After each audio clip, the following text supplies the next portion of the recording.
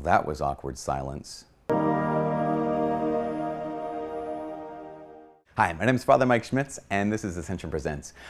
Speaking of awkward silences, let's talk about silence.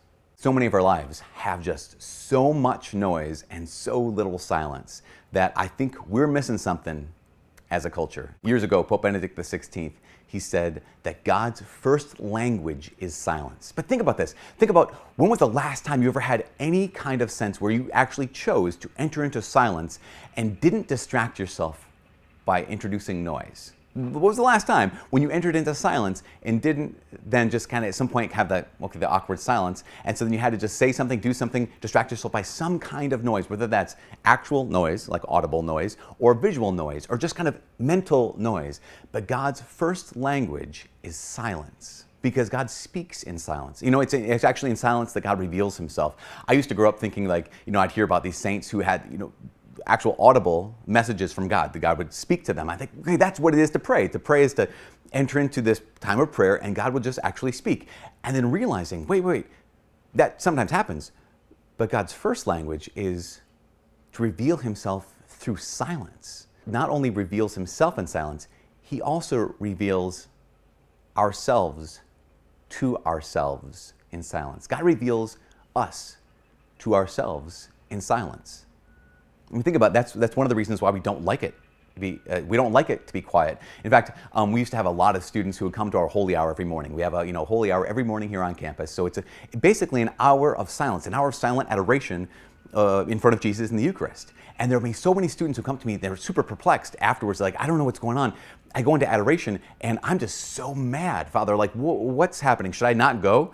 Like, no, keep going to adoration. Or I go into adoration, Father, and like, I have these crazy thoughts, like, these kind of like these feelings of lust and these thoughts of lust, like, should I just not go? Should I avoid prayer because I think I have these crazy thoughts when I'm in prayer? Should I just not go? No, keep going. But Father, I go into prayer and all these things, I have this anxiety or this fear, and maybe I should just avoid going to prayer because I think that prayer is causing me to have these thoughts of anger. The prayer is causing me to have these thoughts of lust. The prayer is causing me to have all these anxieties and these fears. So no, calm down.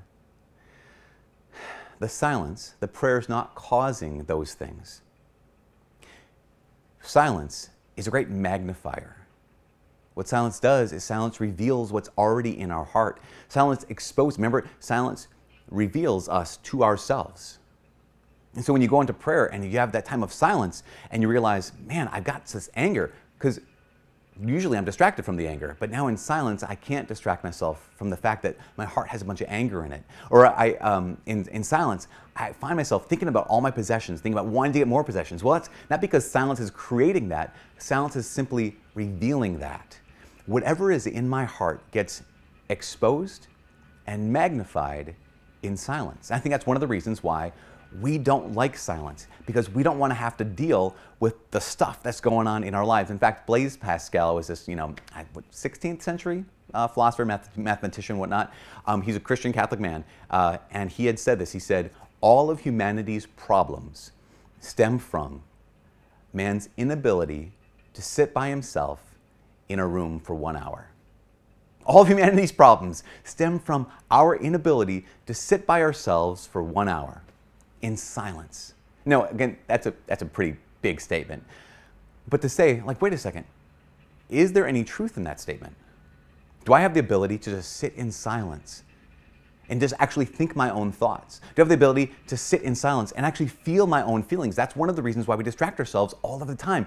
I don't want to think my own thoughts. I don't want to feel my own feelings, because then what happens to happen is then I have to deal with those things. I have to deal with those thoughts. I have to deal with those feelings. And so I want to avoid those feelings and thoughts by distracting myself. And yet, what would happen? What's the worst that would happen if you entered into silence, specifically silence in prayer, let those things come to the surface, and then invited God into them? Man, Lord, I have so much fear in my heart. I didn't realize it was so powerful and so strong and so paralyzing. Okay, God, it's there, so I'm inviting you into this fear.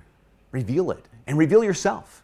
God, I have these crazy thoughts of lust and I don't know what to do with them. Okay, God, they've come into the surface. I'm inviting you into them. Like, reveal what's going on, what's beneath this, because it's not that. It's some other kind of brokenness, some other kind of wound, some other kind of something going on. I have so much anger. Okay, let that come to the surface. God, come into the anger here. I'm not sure what to do with this. So many of us spend too much time distracting ourselves, even in prayer. So we tell God the things we think He wants to hear, rather than the things that we need to invite Him into.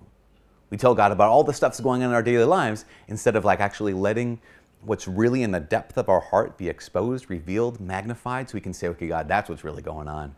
Okay, come into this. Help me make sense of this. Come in and heal this. You know, one last thing that silence does, what silence is, I guess, maybe say. Silence is boring. Not just in prayer. I'm talking about the rest of your, the rest of our days. I'm making some supper. So what do I need to do? Well, I need to put on an episode of whatever on Netflix. Or I'm making some supper. I'm going to put a YouTube on, blah, blah, blah. This kind of thing. I'm going to put Ascension Presents on and watch myself talk.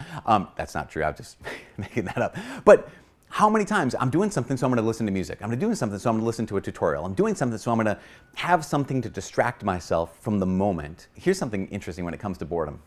My mom and dad would always say this whenever we were kids, a summer break or whatever. We'd say, Mom and Dad, this is so boring. My mom and dad would always have one response. They'd say, things aren't boring, people are. Things aren't boring, people are.